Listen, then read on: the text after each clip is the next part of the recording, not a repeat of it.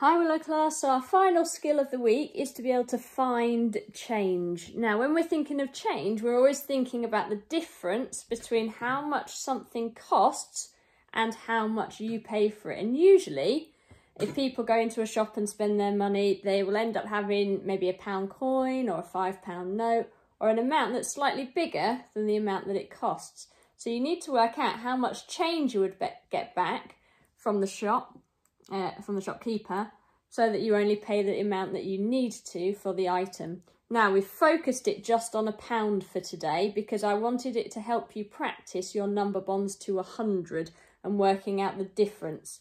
So let's have a look at some of these items then. If I went into the shop and bought an apple for 50p, however, I only had £1, I'm looking at how much more I need to get from my 50p to £1 or 100p.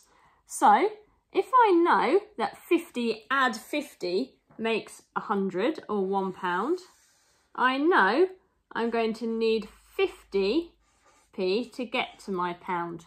I could turn it the other way,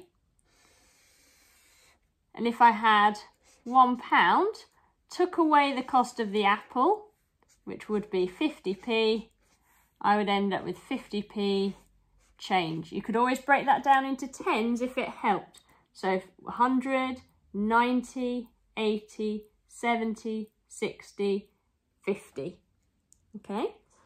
This time I'm going to buy my banana. So again, I'm looking for the difference. So a banana costs 25p.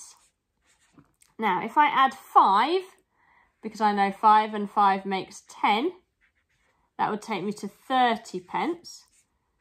Then I know I need to add 70p because 3 and 7 make 10, therefore 30 and 70 make 100 to get to my 100p or my pound.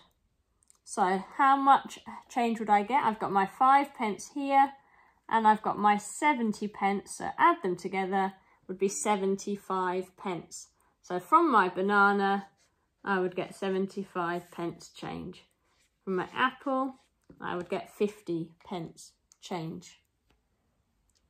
So see if you can play the game Mythopoly, which I've added to the activity. There's a board, there's some cards, and I think there's a score sheet attached there. And maybe with an adult at home, you could practice playing the game, and within that you may need to work out some change, but hopefully it'll be a nice fun way to finish the week.